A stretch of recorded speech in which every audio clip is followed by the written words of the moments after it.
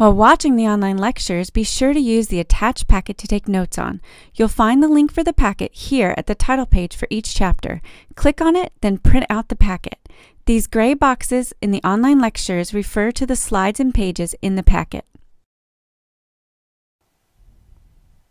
In this online lecture, we're going to discuss how to create what's called splitting diagrams. This is for structures that give complex splitting on the NMR. There's a way to evaluate them, and it involves using J-values and things called tree diagrams. And I'm going to explain it all to you here, but let's look at our key points. What are we trying to get out of this online lecture? Number one, we're going to see that splitting diagrams can be generated for complex splitting in an NMR spectra. We also want to make sure we see that generating splitting diagrams involves using the n+1 rule separately, very important, separately for each neighboring hydrogen along with the J values. This is going to be key to the skill here.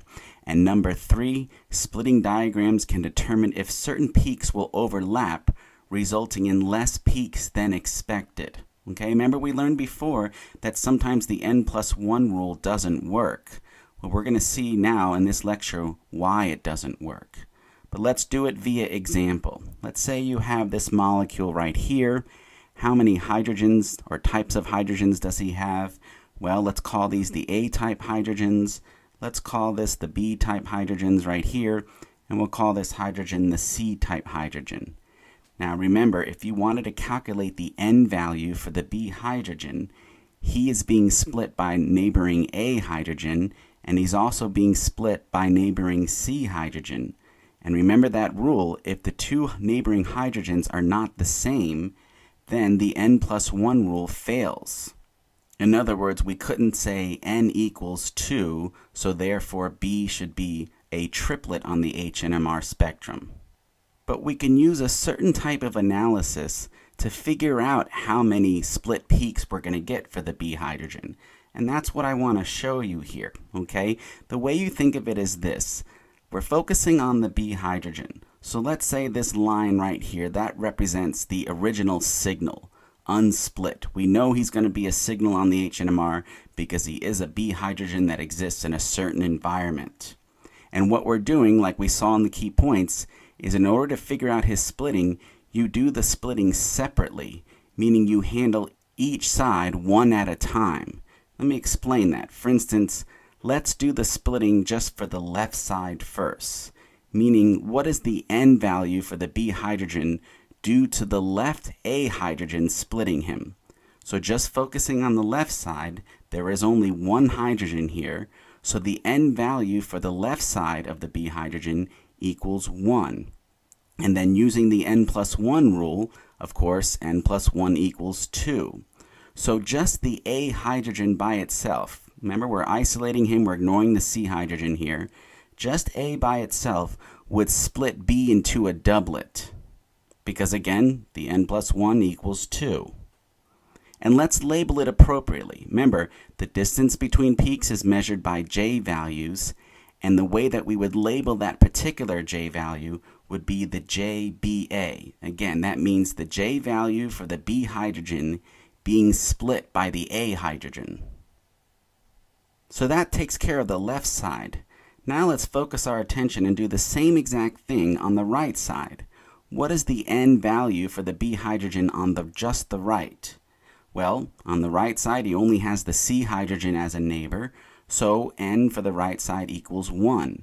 That means that the C hydrogen alone by itself would, applying the n+1 rule, n+1 equals 2, that C hydrogen would split the B hydrogen into 2 peaks as a doublet. And here's where we start to expand our diagram here. This is what we're saying. Remember, the first signal was split into 2, and now the end of the signal right here, he is now going to be split into a doublet. And not only that, this signal as well is going to be split into a doublet. And let's use the labeling here. What is the distance between these two new doublets? They would be JBC. Again, it'd be the distance between these peaks for the B hydrogen being split by the C hydrogen. This diagram helps us determine the number of split peaks in the H-NMR for the B hydrogen. And here's how it works. Let's say, boom, this is our H-NMR spectrum right here. Then at the ends of those lines, where those lines end, that's where peaks are going to be, meaning like this right here. At the end of each line, we should expect a peak. So basically, what we determine is that the B hydrogen is going to be split into 4 peaks, like that. And those 4 peaks right here, notice one might be tempted to call them a quartet.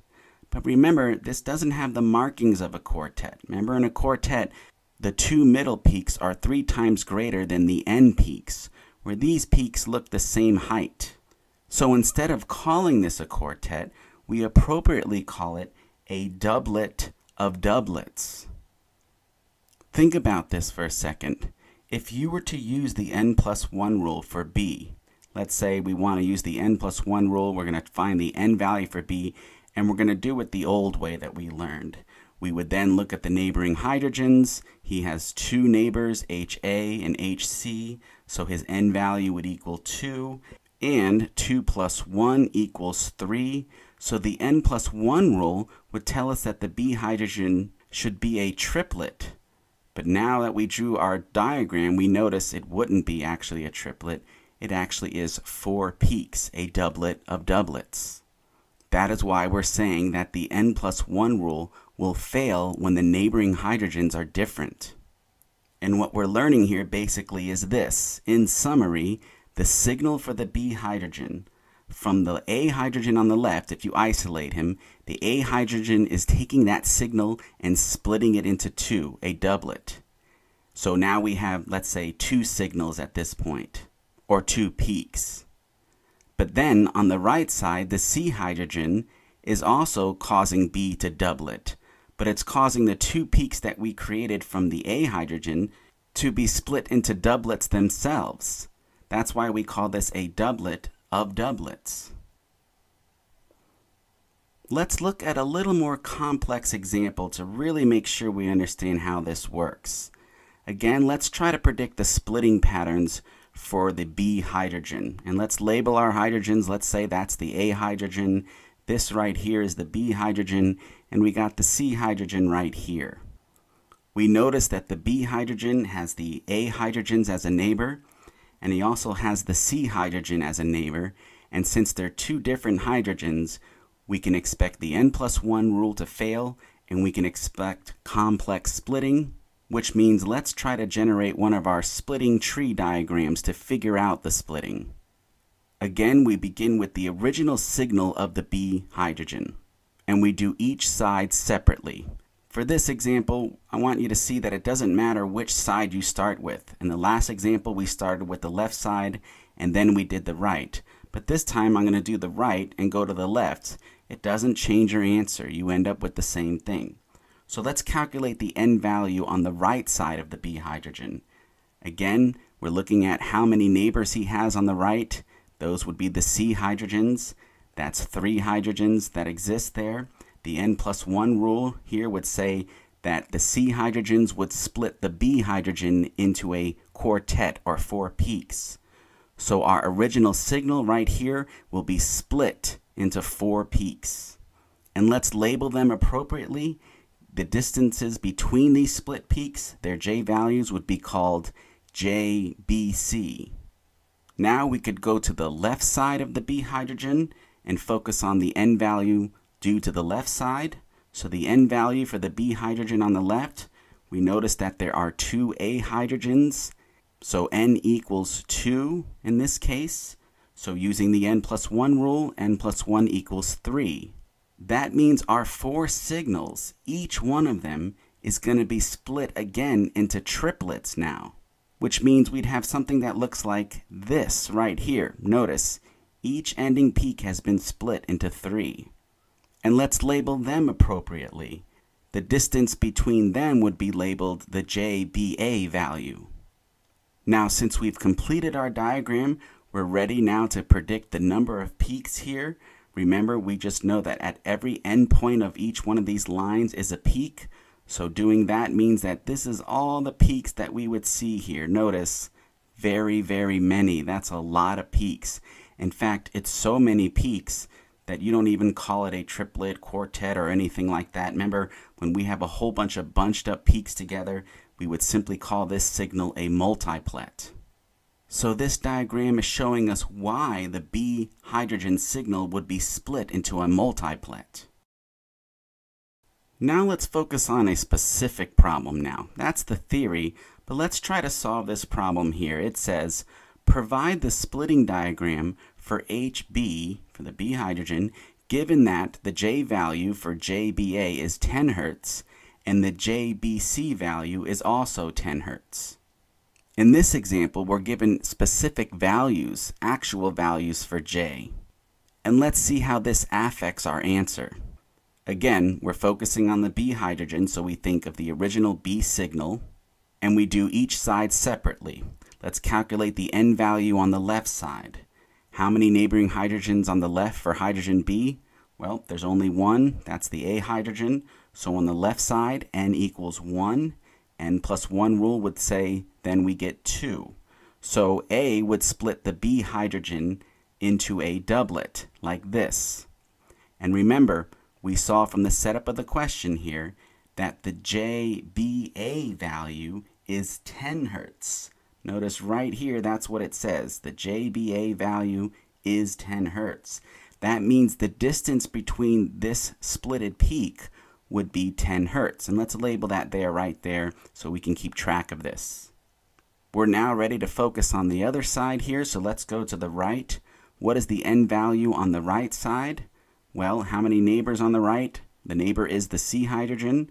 Again, there's only one, so the N value on the right side equals 1, and the N plus 1 rule would then equal 2.